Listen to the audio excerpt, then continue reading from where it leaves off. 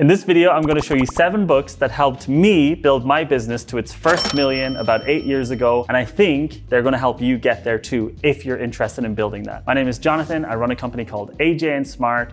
We've worked with some of your favorite companies in the world. We're a consulting business. Now, these books are not necessarily in order of which one is great and which one is not great. I think it's just going to be in order of when I actually read them and how they affected me when I was on my business building journey 10 years ago. Okay, so the first book I read actually that made me quit my job and start a business was, and it's a cliche, it's The 4-Hour Workweek from Tim Ferriss. This book really changed my brain. That's the only way I can describe it. It's actually, I think, the first self-help or non-fiction book that I ever read. And I looked at it and I thought it was kind of cheesy, but I wanted to learn how to make more money with less effort. By the way, that's not what running a consulting business is. It's actually a lot of effort. But this book really showed me how to use my time to make money wisely rather than, and the book is not about how to just work 4 hours per week, but it's about how to make those 4 hours, if you were just working 4 hours, extremely effective. And essentially this book is one of the first books that also talked about passive income and building a passive income business where you're running a business, but you're not doing all the stuff. And so it talks a lot about hiring your first people, automating processes. And in general, I think this is a really great book to read on the mindset of just building a business and not building sort of a freelance situation where it's all about you and you're always the center of it. And I think that always happens when people are building consultancies. They become the consultancy rather than it being a business. So this is not about you and then people helping you. This is about building a business and you potentially being able to lay on a beach in a hammock. I don't lay on a beach in a hammock. I love running my business. I work a lot, but I could lay on a beach in a hammock. So this is really one of the best books I ever read on building a business and starting a business from scratch. So I think it's really, really well worth the read. And if you're not reading it just because it looks scammy, then you won't like the rest of the books here. The second book that was really helpful for me to read when I was trying to get to the first million with AJ&Smart was Million Dollar Consulting. Now, this is the Bible of making money as a consultant. If you haven't read it and you are a consultant and you're trying to get to 7 figures, you actually have to stop this video now. I don't care about the engagement. Stop everything you're doing. Buy this book. We don't do affiliate links, so we're not making any money out of it. By the way, none of these books are affiliate links. It's just, we're just telling you about them. This book is how to become a 7-figure, meaning making more than $1 million, consultant just by yourself, which I think is kind of a cool concept. I didn't want to do that. I wanted to build a business. But the things I learned in this book were, how to set my pricing, how to get clients on retainers, how to actually, it's just how to grow a consulting practice, even how to send invoices, how to send emails. I think this is really one of the best books ever written on making money as a consultant, or even if you're growing a consulting business, you have to read it. Right after this one, I read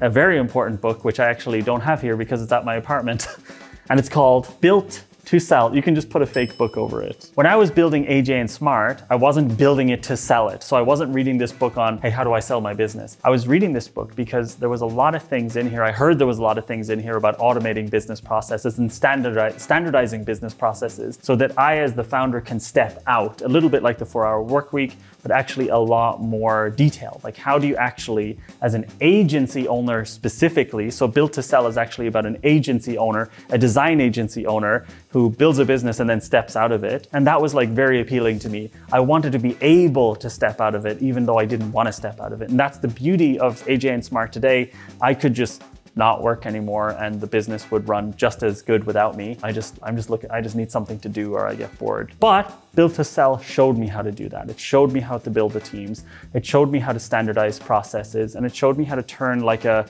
one-person consulting show with some people helping me into an actual team, an actual company that makes money without my involvement. I don't even do much client work anymore. I probably only do 4 or 5 days per year of client work. All the rest of the time, I'm just being the CEO, thinking about how to make more money for the business. And a lot of that, I can tell you, came from reading. It came from the mindset changes that came from reading Built to Sell. Great book. The next book I read that I thought was extremely valuable, and this is more around building products, building a team, company culture, was Rework from Jason Fried and David Heinemeier Hansson. This is just a really great no BS book on... Is this like the Polish version of it? I don't know why we have the Polish version of this in the office right now. This book really is just a fantastic company culture book. It's no BS. It's a look behind the scenes of how a successful company works. And for me, it's always just useful to see, okay, what are the successful companies doing? Okay, where am I at and what can I learn from this? Now, I think that they have really strong opinions on like meetings and setting agendas and building products and working with clients that I think are super valuable. I would just recommend reading this book. It's amazing. Next book is called Anything You Want from Derek Sivers.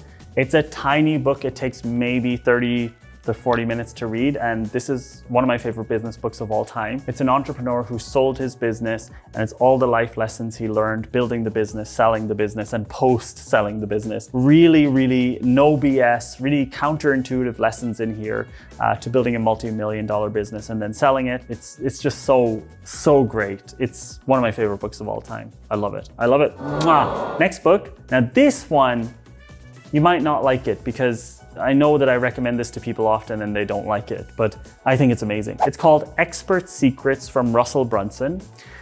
And this book basically teaches you how to tell the story about what you're doing so clients understand it. That's what it is. It's about showing the client the story of why you are the expert at what you do.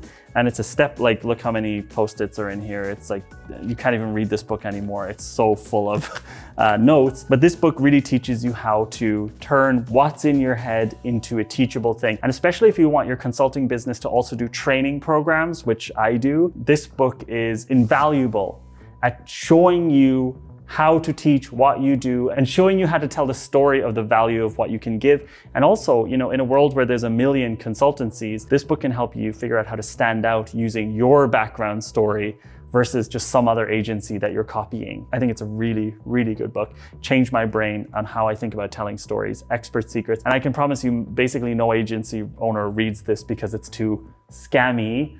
And I think it's a really great book. Last but not least, and this is another old school one that looks really kind of crappy, but it's really good. It's called Double Your Profits. I made all of the leaders at AJ&Smart read this a couple of years ago, actually during COVID, because we were like, holy crap, what are we gonna do now that there's like less clients coming in and all this kind of stuff? This book literally teaches you how to be more profitable. So in the beginning, when you're just starting out, it can happen when you're starting an agency that your profits are as low as 12% or even lower. A lot of agencies hover around 12 to 15%. The profit margin at AJ&Smart is more like 60%. A lot of that is thanks to a lot of the measures that you can learn in this book, but actually also a lot of the stuff that you learn. Whatever, it doesn't matter. Let's just say it all came from this book. But this is a really, really fantastic book on how to be profitable from the beginning of your business, but then how to keep increasing your profits over time. A lot of people focus too much on revenue. Oh, great, I'm making $1 million revenue, but I'm basically making 100K in profit, which is, it's not really great if you're the owner and you can't really pay yourself. I know, because I wasn't really able to pay myself properly for like the first 8 years of running AJ&Smart. And this book helped teach me how to build a more profitable business.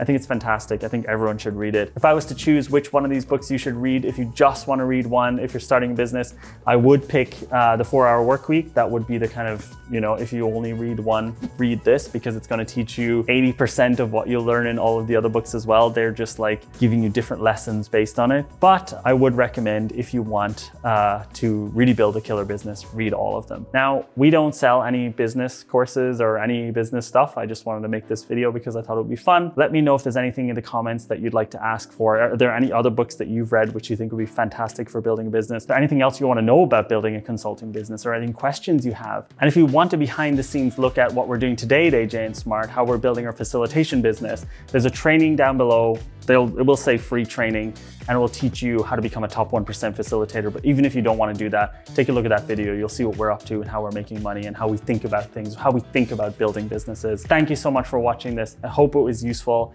Hit the like button if you liked it. Hit the subscribe button if you're not subscribed already. There are loads of people watching our videos who are not subscribed, and it's kind of sad. I do have a question for you. What is the most embarrassing, from a fashion perspective, what was the most embarrassing age for you? For me, I think it was when I was about 14, maybe it was 13. I just watched The Matrix and I decided I wanted to dress like Neo for like a year.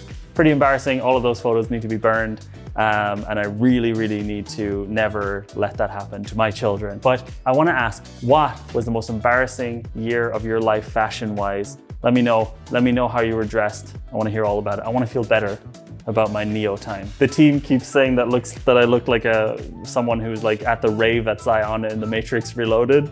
I disagree. Goodbye, everybody.